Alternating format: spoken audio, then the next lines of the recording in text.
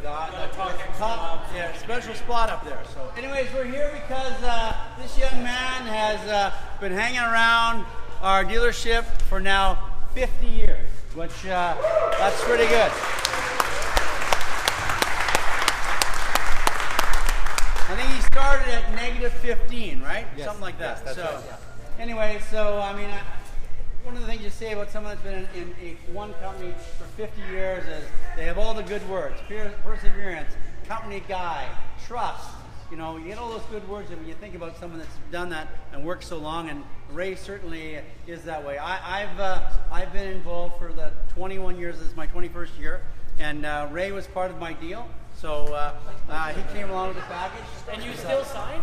And I still signed, yeah. So it's been a good experience. Ray, of course, is my neighbor right across the hall from me now. So it's I get to see and talk to him every day. But it's wonderful that Ray has been able to be as successful at the car business as he has been over such a long period of time. So, and he's still going strong. So we're I think from our company perspective, I mean, we're very proud that you can be, you know, so long in your position and so experienced and contribute so much to the company. So, very good.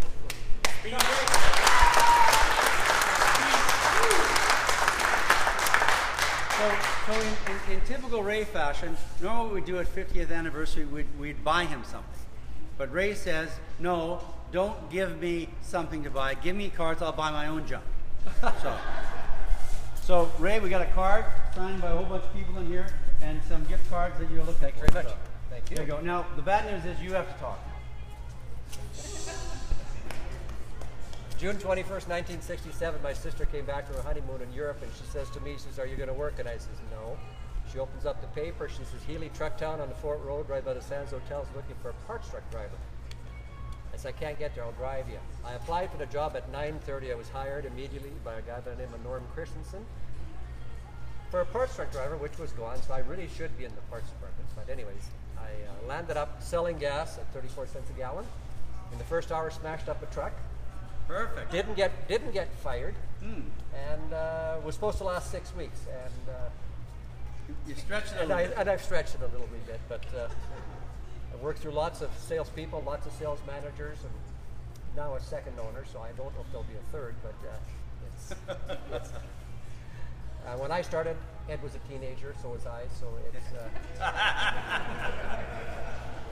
we're in diapers. We're in diapers, but it's been a lot of fun, and hopefully it'll continue for a couple more years yet at least. But it's been lots of fun, seen a lot of things, seen a lot of people, sold lots of cars, and just it's a nice place to come to work. Since Mark's bought it over, as everybody knows, it's been a lot of fun to work here. But hopefully there's a few more years left yet, and I look forward to it.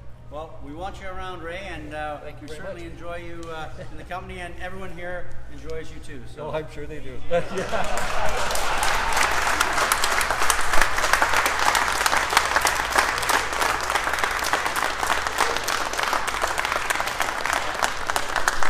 is a live broadcast. Yeah, that's what I heard. Yeah.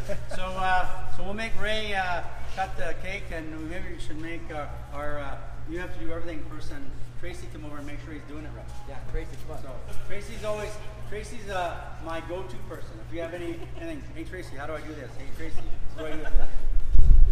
Where and which one do I cut first? I know who wants what. Okay, Yeah. which one?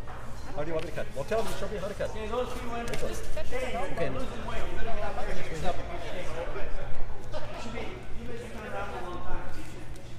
Tell them what it is. Dark, what do you want some dark? Skinny guy. You want some cake? Okay, we'll go together. Sure. Okay.